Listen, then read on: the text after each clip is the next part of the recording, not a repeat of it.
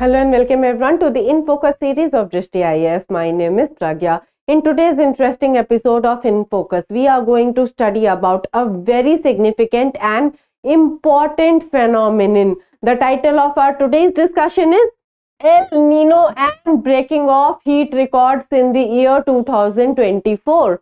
So in this discussion, we are firstly going to study about this phenomenon known as the El-Nino. Then we are also going to understand the phenomenon of ENSO, also known as the El-Nino Southern Oscillation. El-Nino Southern Oscillation.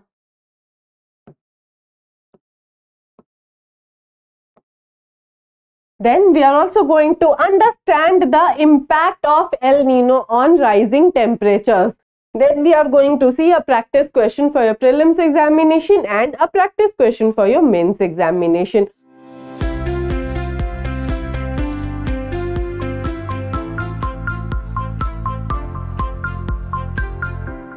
If I talk about the background of our today's topic, a recent study has been published in the journal Scientific Report.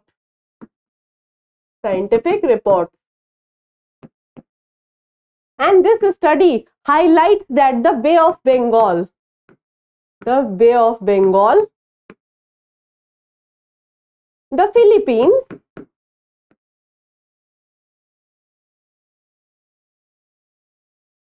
and the Caribbean Sea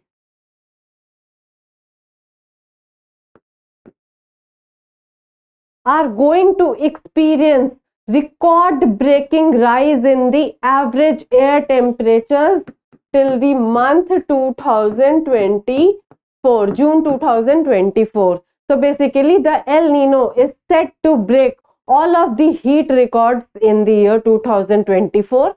From Amazon to Alaska.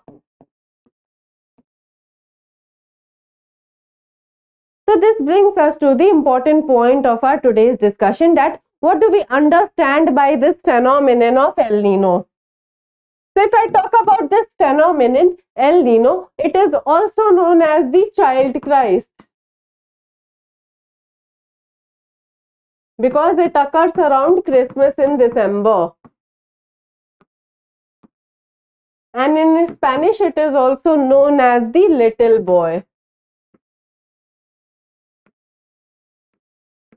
And it was first observed by the Peruvian fishermen. Okay, so if I talk about this phenomenon, El-Nino, it is the abnormal warming of surface waters in the central and eastern Pacific Ocean, and particularly off the coast of South America. And this phenomenon occurs irregularly. However, it occurs more frequently than the cooler La Nina phase.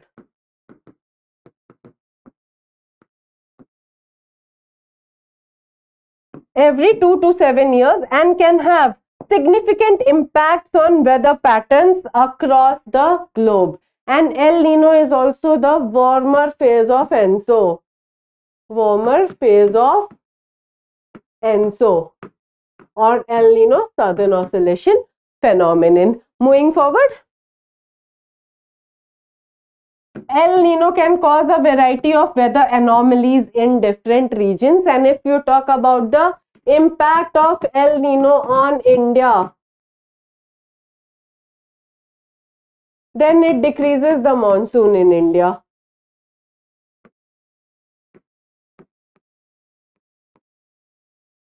So there is a decrease of about 70% in the southwestern monsoon in India, if you talk about if there is a El-Nino year. So basically it is responsible for decreasing the monsoon in India. It weakens the southwestern monsoon because it weakens the easterly winds, which are responsible for bringing the rain-bearing clouds towards India. So that is why it causes an adverse impact on the Indian monsoon. Moving forward,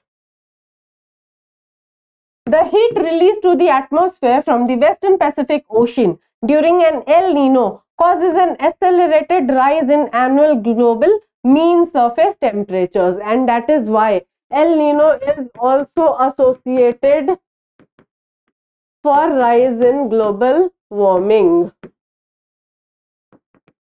And this is also currently being triggered by the worse impacts of climate change. And that is why year by year we are experiencing this record-breaking rise in the average temperatures or the average heat temperatures. Okay. This slight increase has been strongly linked to the significant increases in the surface air temperatures during extreme regional heating events. And this phenomenon of El Nino began in the year 2023 after a 3-long run of La Nina, the cooler phase of the recurring ENSO phenomenon. Okay, and we have discussed the reasons behind 2023 being the warmest year ever recorded on Earth in our Environment Primer series, and you can watch the video to know more. Moving forward, here are some key interesting facts about El Nino. So basically, El Ninos that occurred between 1982 to the year 1983 and 1997 to 1998 were amongst the most disastrous events of the 20th century, and definitely we can see the history is repeating itself again, because 2023 was the warmest year recorded on the earth. And if you talk about January 24, 2024, it has also been the warmest January since a long time. So yes, we can say that the history is repeating itself, and El Nino is certainly causing this global warming. So during the 1997-1998 event, drought conditions rose in Malaysia, Indonesia and the Philippines. California and Peru experienced heavy rainfalls and flooding. And in the year 1982 to 1983 event, the surface level temperature in the sea was between 9 to 18 degree Fahrenheit, which was above normal. So similar conditions you can expect in a El Nino year this year also, that yes, till June 2024 we are going to experience an immense increased amount of heat. Moving forward, this is the pictorial representation of the El Nino phenomenon. So basically you can see that this is a normal year, and the equatorial winds are moving towards the west, that is towards the Australian coast. Okay, so and this Peru area has a cooler current, and that is why there are cold water among the South American coast. But if you talk about an El Nino year, the easterly winds become weakened and the warmer water starts to move towards the South American coast, displacing the colder Peru current, and that is why the phenomenon reverses itself. And that is why I said that yes, it weakens the easterly winds, and that is why it has a huge impact on the Indian monsoon, because these easterly winds are responsible for bringing the rain bearing clouds to India. Moving forward, let us talk about the El Nino Southern Oscillation phenomenon, that is the broader phenomenon, and El Nino is the warmer phase of this phenomenon. So basically, ENSO or the El Nino Southern Oscillation is a climatic phenomenon characterized by the period fluctuation of sea surface temperatures and atmospheric pressure in the equatorial Pacific Ocean. It plays a significant role in influencing weather patterns and climate variability around the world. Moving forward, you see that there is this Pacific Ocean, okay, and there is this Indian Ocean. Pacific Ocean,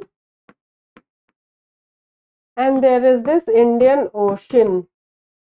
So this Pacific Ocean is responsible for high pressure zones, and this Indian Ocean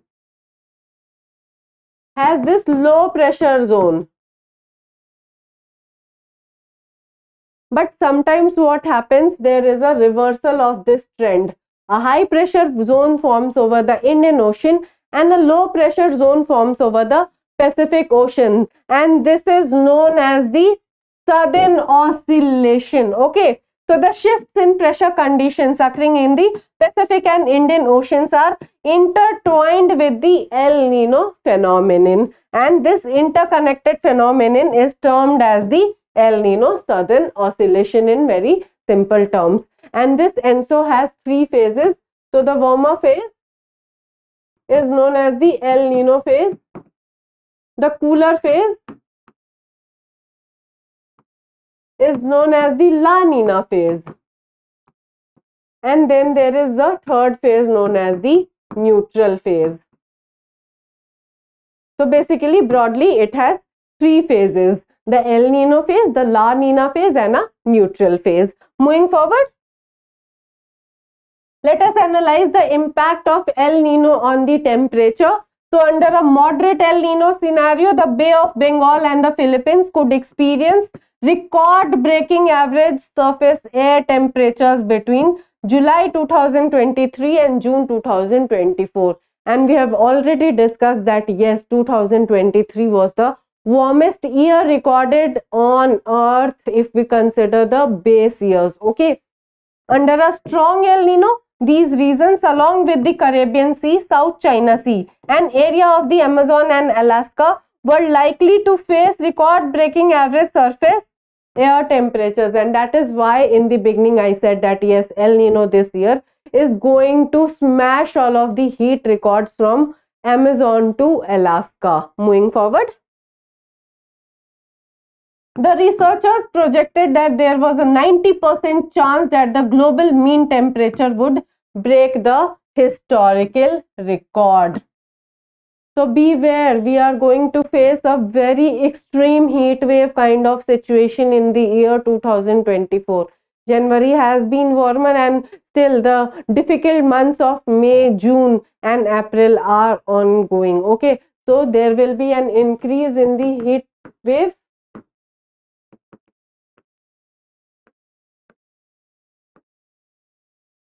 Wildfires and definitely the tropical cyclones are also going to increase.